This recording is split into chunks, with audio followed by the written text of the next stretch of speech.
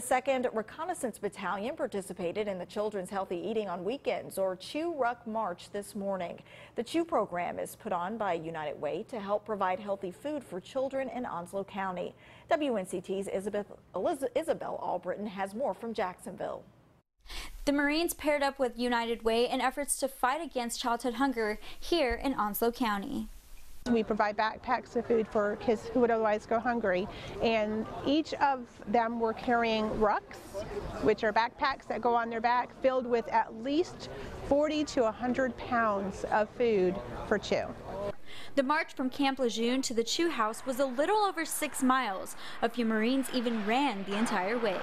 They contacted us last week and said, hey, this is what we want to do. Can we do this? And, I jumped at the opportunity. And not only did I jump at the opportunity, I walked with them. So if they're going to support us, I'm going to support them. This was a bonding activity for the Marines, and a few even brought out the entire family to march. Overall, the Marines donated over 5,000 pounds of food. Oh gosh, it warms my heart. It just warms my heart that we got such a great and giving community, and the partnership that we have with the community and the Marines on base, and just knowing that the Marines are just constantly giving to the community, and it's just great to know that they're in it. They're fighting to eliminate childhood hunger in Onslow County, just as United Way is.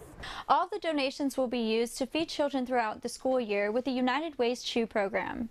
Reporting from Jacksonville, I'm Isabel Albritton, 9 on your side.